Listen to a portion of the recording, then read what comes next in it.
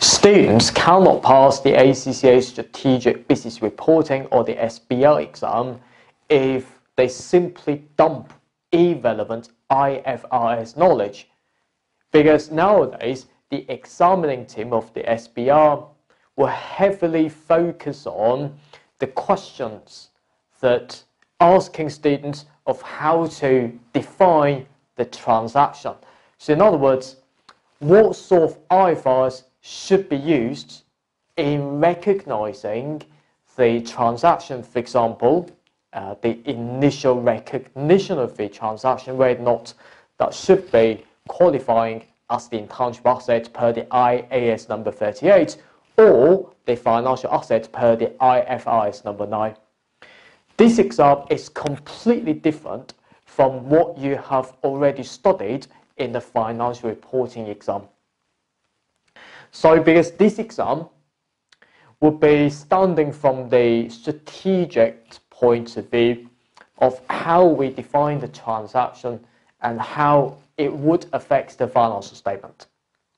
Now in this section, I'm going to be taking you through to 3 particular examples linking with different standards. Firstly, the IFRS number 9 financial instrument. Now, according to the IFRS number 9, what do I mean by financial instrument? It's just to be a contract giving rise to one party, it can receive financial assets, so for example, in the form of cash. At the same time, to another party, it will create a financial liability, which means it has no obligations to pay cash. Alternatively, an equity instrument to another party, so which means another party would pay dividend to you if you buy my share. So which means the other party will issue shares. And this means that increasing the share capital, and the other party would receive dividend from you. Okay, now that's the first standard. The second standard, IFRS 16, leases. The definition for that is that, what do I mean by lease? Is that instead of buying the asset, I'm going to be leasing the asset. So to define a lease, we will need to have a right to control the identified asset, which means specifically written in the terms and conditions within a contract. We'll see a particular example how to define that later on.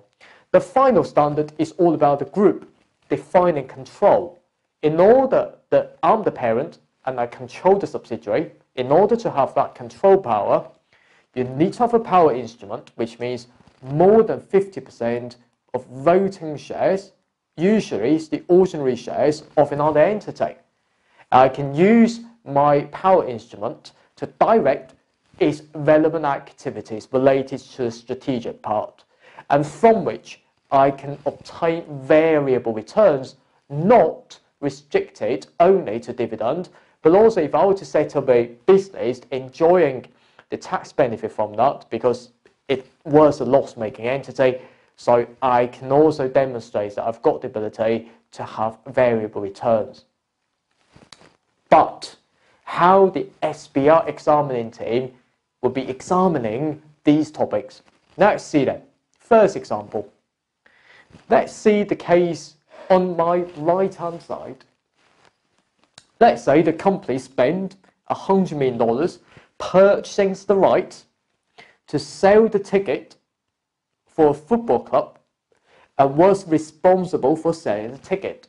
Okay, so which means I spend the money out and I buy the right that I can sell the ticket on your behalf. Okay, so you're the football club, I'm having the right so I can step into your company and to sell the tickets to generate the future ticket revenue. So if that's the case, then the right, the monies that I've spent in purchasing that right were not an example of financial asset, which means according to IFRS number 9 financial instrument. But the answer is certainly no, because according to the IFRS number 9, as we can see there, if we have a contract right to receive cash, which means to receive financial asset, that certainly be a financial asset there. However, in this case, we have got the right to sell ticket. Although we can generate into ticket revenue, however, we only got the right to sell a ticket, rather than, in the second example, I spent $100 million purchasing the right to obtain 25% of the revenue from the ticket sales generated by the football club. So which means if you have sold $100 of the revenue, I can share 25% of that because I've got the right to receive cash. So if that's the case then, the second case, yes, it would be a financial asset, and therefore I would like to define the first case as the intangible asset per the IAS number 38. The reason is the right to sell ticket, yes, will be identifiable, which means we sign a contract already, and it's non-monetary, so this means that it's not the right to receive cash directly, but to sell the ticket on behalf of you. Okay, it's non-monetary. Monetary, which means we can get cash automatically or directly from the right. Of course, without physical substance, so in other words, it's not a PPE, property, plant, equipment. So I would rather recognize it as the intangible asset. So in the actual exam, if you're seeing the case like this, there's no point in dumping knowledge. For example, okay, I've spotted, what do I mean by rights? Okay, I would dump the knowledge regarding the initial measurement of the financial instrument. So for example, fair value through P&L, OCI, amortized cost, that kind of stuff. There's no point doing that because the examining team in this question, okay, asking you of how to define the transaction from the strategic point of view. So make sure that you now understand the exam style. Another example I can provide to you is related to leases. Now, let's see the how to define lease transaction. Is that this is a contract, okay? If we've got the right to control the asset which is identified. Okay, now let's see an example for this. Instead of buying the asset, I'm leasing it, which means the lessor lease the asset to the lessee, right? Now, if the lessor has the right to substitute that car, okay, this is a car, during the lease period. So if that's the case then, if lessor wants to use this car today, although the car has been leased to the lessee, the lessor can substitute that car with another car. So if that's the case then, it will interrupt the use of the car by the lessee, and if that's the case then, we can see that the asset is not identified. Okay, so make sure that you're ready for that.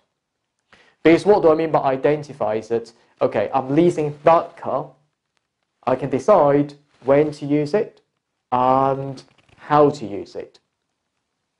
So if in any circumstances that you can substitute my car, so if that's the case, then that would be an example that the asset is not identified. So this means that the contract does not contain a lease, and subsequently, of course, from the lessee's point of view, there's no point in recognizing the right of use asset as well as the lease liability. However, another example here is that if in a lease term, the lessor restricts the customer's use of the car to specific locations. So which means when we sign the lease contract, according to the terms and conditions within there, the lessor says you can't drive this car on this road, you can't drive this car, for example, from 7 a.m. to 8 a.m. So if that's the case then, whether or not the asset is still identified? Well, this is according to IFRS 16 leases. This would be a special example of protective right. is to protect the lessor. Okay, so the car cannot be used in certain areas, so it has been agreed in the contract in the first place. So if that's the case, then I would say that still this is a lease.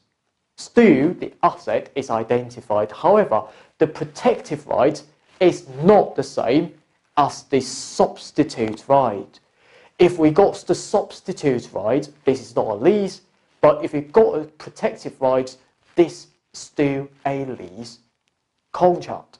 So make sure that we're ready for that.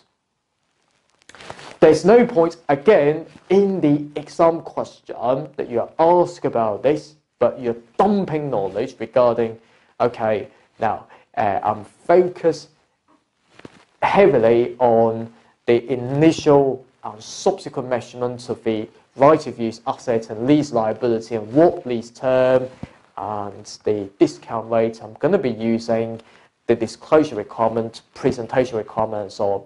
There's no point dumping the knowledge like that, so make sure that you're ready for that. Strategic part in this paper, very important key. The final example, always examined in the question 1, nowadays is talking about the group standard. So for example, in order to qualify, so we've got a parent and subsidiary, we need to demonstrate that we've got the control power. In order to have that control power, you need 3 things. Power instrument, which means more than 50% of the voting shares, or you can dominate the board for more than 50% of the board members, or you can set the remuneration for more than 50% of the management team members. You can direct relevant activities related to, for example, the R&D and strategic part, and you're able to obtain variable returns in the form of dividend, or perhaps that once the entity is going to go bankrupt, that you can share all the remaining equity from that entity. You got variable returns from that. Okay, now 3 criteria are met. Yes, you can demonstrate that you've got control. However, let's see a case. Company A has got 48% voting shares in Company B, which is less than 50. Analysis shows that all shareholders have voted independently in the past. Okay, now, we're not, from Company A's point of view, we've got control over the Company B. But the answer is we're not particularly sure. We need to discuss about that. What do you mean by more than 50%?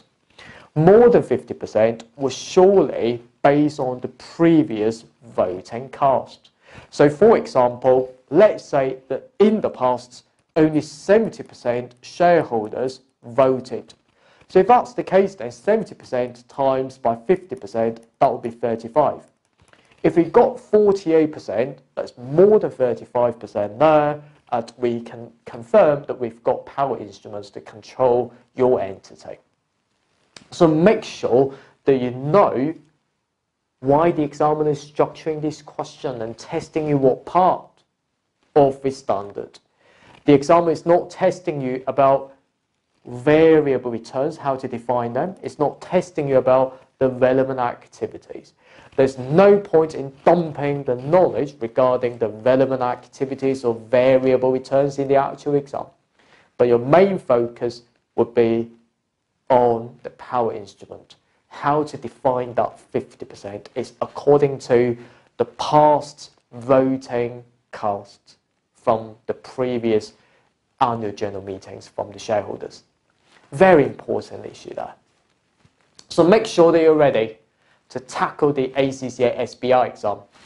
Just a short introduction of myself. My name is Chen, the fellow member of ACCA, the technical writer for the ACCA AB magazine. I've been teaching the IFRS related papers, including the SBR, for many years.